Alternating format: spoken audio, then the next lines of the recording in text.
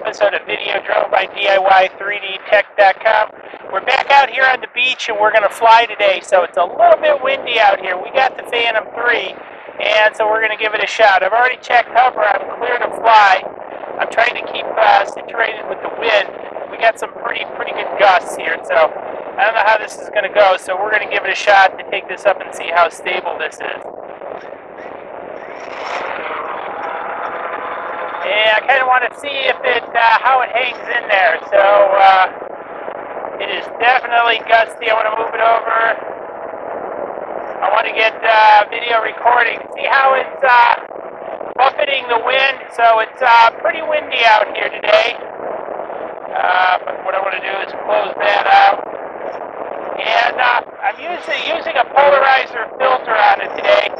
So what I'm going to do is take it up a little bit more and then go ahead and take it out a little bit. And I'm going to take it up a little bit more.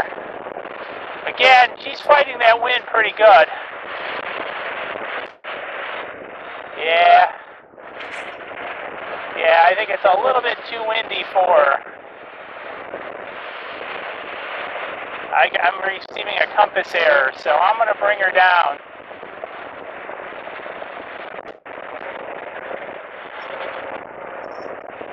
I'm going to... Whoa!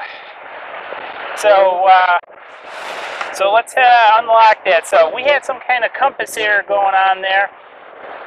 And I want to shake it off while it's still upside down. Compass error, exit GPS mode. So that wasn't good, folks. So I'm not sure what's going on. So this will probably be a short flight today. You can see the wind just blowing that prop like that.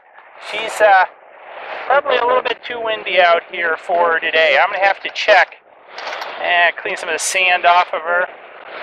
But I think we're going to have to call this one a wash today. So again, we got probably about 10-15 mile an hour gusts. I'm a little bit surprised that that big of a problem. But I'm also wondering what the heck was with that compass error, because that's the first time I've seen that type of error. So I'm going to go check it out. I'll update things in the comments below. And hey, let me know what you're thinking about for lunch, and we'll catch you in the next video.